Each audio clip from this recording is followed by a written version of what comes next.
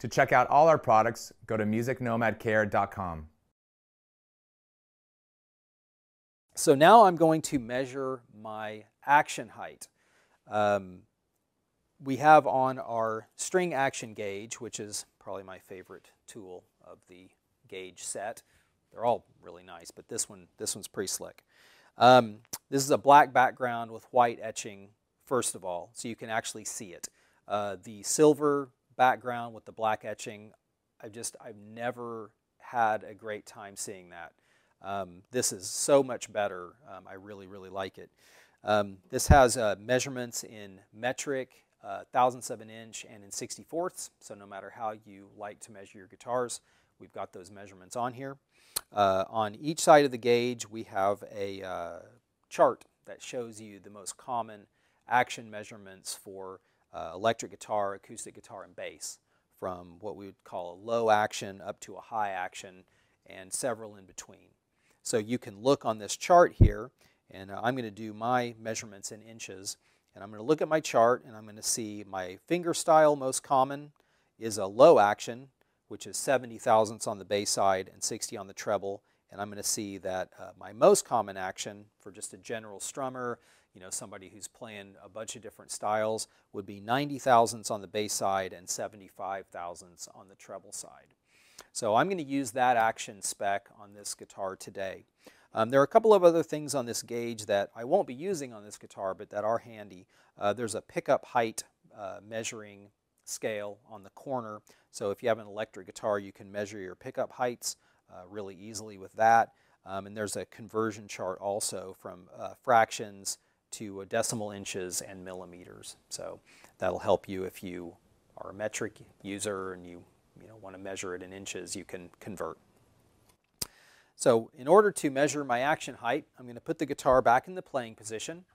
So in order to take my measurement, I'm going to fret at the first fret, and I'm going to put my gauge behind the low E string, and I'm looking for what line corresponds to the bottom of the string at the 12th fret.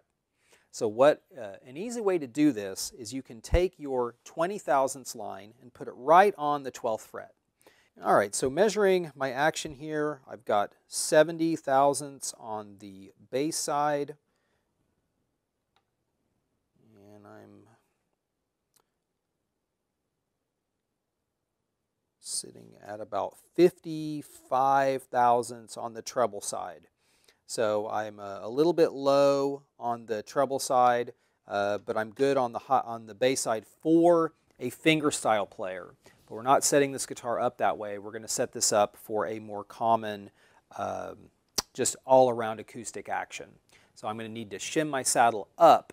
So although on this guitar we need to raise the saddle in order to make the action what we want, it's very common on acoustics to have very high action.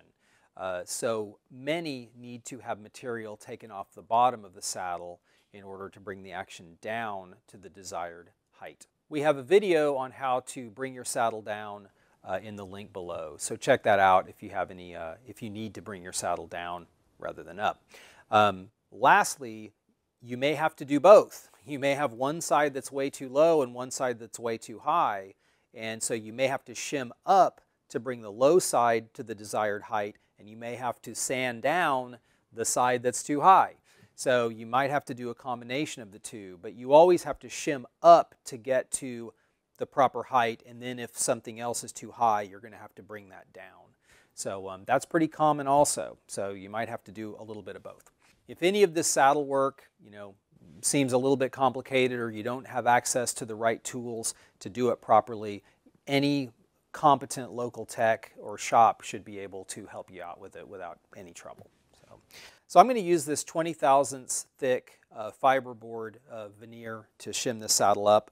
I'm going to cut 2 strips and put them underneath the saddle, which will get me up to my 90-75 action that I'm looking for. So I've done this a million times. So I'm just going to eyeball a straight strip that should drop right into that saddle slot. I'm going to cut a thin piece.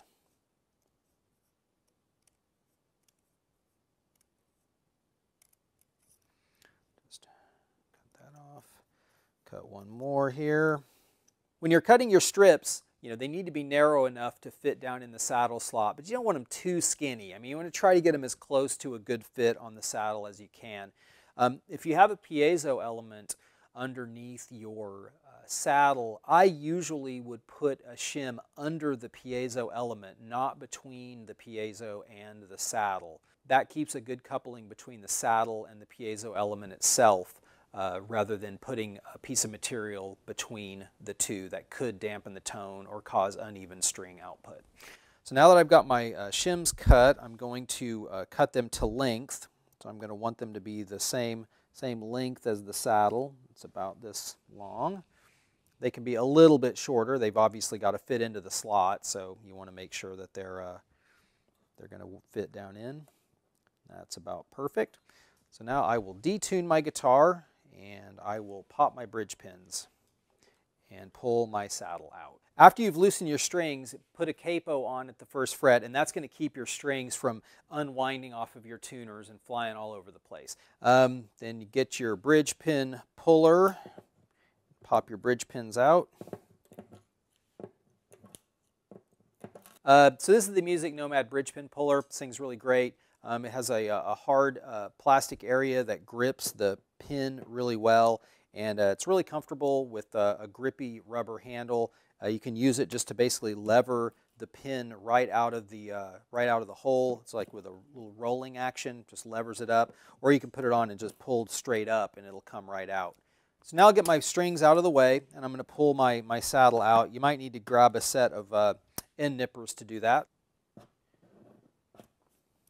And then I will put my shims down in the saddle slot.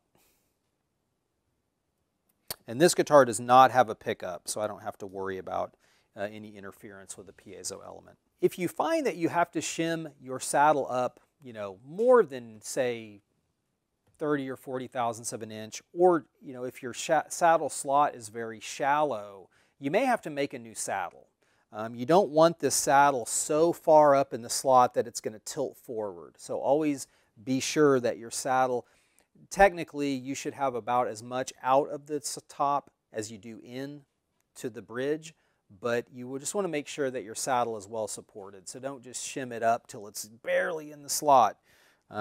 This is a totally fine amount of shim to put in this. You got plenty of saddle down in the bridge. It's well supported.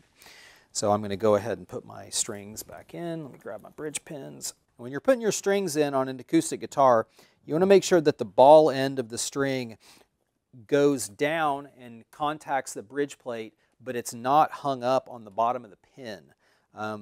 The pins don't really hold the string down. What they do is they hold the ball end of the string forward so that it catches the bridge plate, and that's what keeps the string from flying up out of the bridge. What can happen is as you're pushing your string in, is that the pin pushes the ball past the bridge plate, and then whenever you start tightening your string, it pops the pin out. So you just want to make sure as you're putting your string in, you're not pushing the ball end way down in. It's actually stopping at the bridge plate. So now we'll go ahead and tune this to pitch. Okay, and so since I needed to come up 20 thou on each side, and I put 40 thou shim in, I should be exactly at 90 and 75 on this guitar. So let's take a quick measurement. And boom, that is definitely 90. And we are spot on 75. So math, it works. You know, you just remember anytime you're going to shim the saddle up or take material off, 10 thou at the 12th fret requires 20 thou at the saddle, whether you're coming up or going down. For detailed videos on how to use each gauge during the setup process, please visit musicnomadcare.com for all our how-to videos.